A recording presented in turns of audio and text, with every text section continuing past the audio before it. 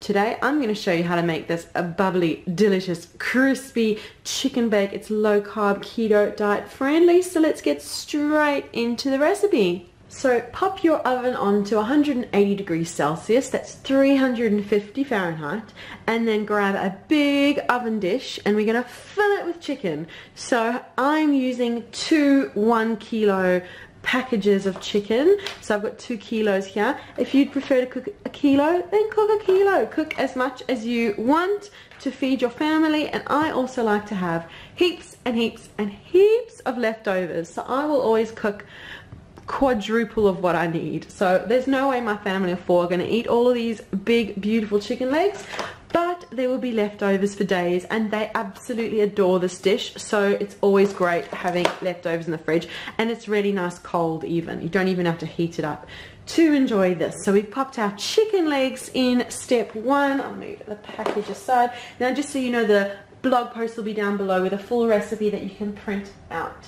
Now onto the sauce that we're going to add. We're going to add a cup of sauce, and you can use whichever sauce you like. You can use, ideally, if you're following low carb keto diet, find the lowest carb. They put loads of sugars and other ingredients into these pasta sauces, so find the lowest carb pasta sauce that you absolutely can and add a cup of it.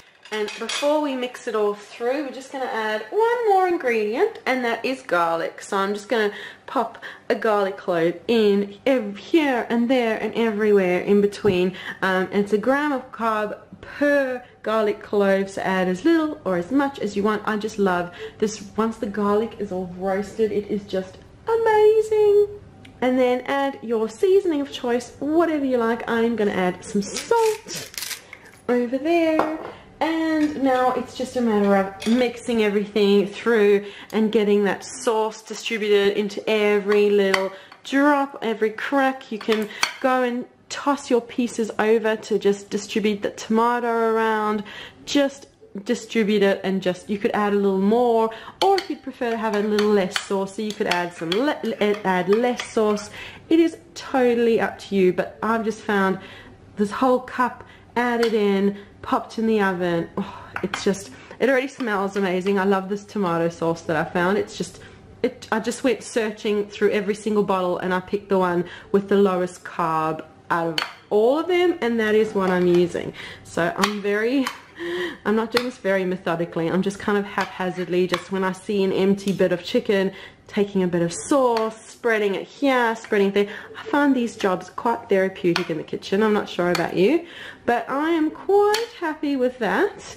And now this is going to go into the oven for 45 minutes. But again, it just depends on how many chicken legs you're using. I'm using just the chicken legs, just the drumsticks.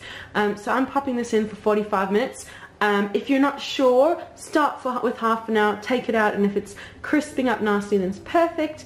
So we can do it 45 minutes, turn it over, another half an hour, and that will be perfect. So let's pop this in the oven, and I'll show you what it looks like after 45 minutes. Okay, so I've taken it out the oven, I've turned all the pieces of chicken over, and I've topped it with a little bit of cheese. Now, this isn't going to be a super cheesy dish, unless you want it to. I like just a subtle bit of cheese. You can see it's already starting to melt in. And this is going to go back into the oven for a final half an hour. So 30 to 45 minutes first time, another half an hour, and then you'll have a perfect, the best chicken bake. So I will show it to you once it is completely cooked in another half an hour. Check it out, it's all bubbling hot and crispy, and oh, tastes amazing. It's just one of those awesome dishes. The whole family absolutely loves it. And if you're low carb keto friendly like me, you can serve it with some cauliflower mash or veggie of choice on the side, or just enjoy it with maybe a bit of sour cream on the side, or just as it is. Or you could enjoy it with some mashed potato, or your favorite carb of choice, some rice might be nice as well. That is the recipe for today, my absolute favorite, best ever chicken bake. Thanks so much for watching this video. Make sure that you leave a like and subscribe for more inspiration, and leave a comment down below. Let me know what you think of this recipe. I look forward to reading your comments, and we'll see you again soon. Bye.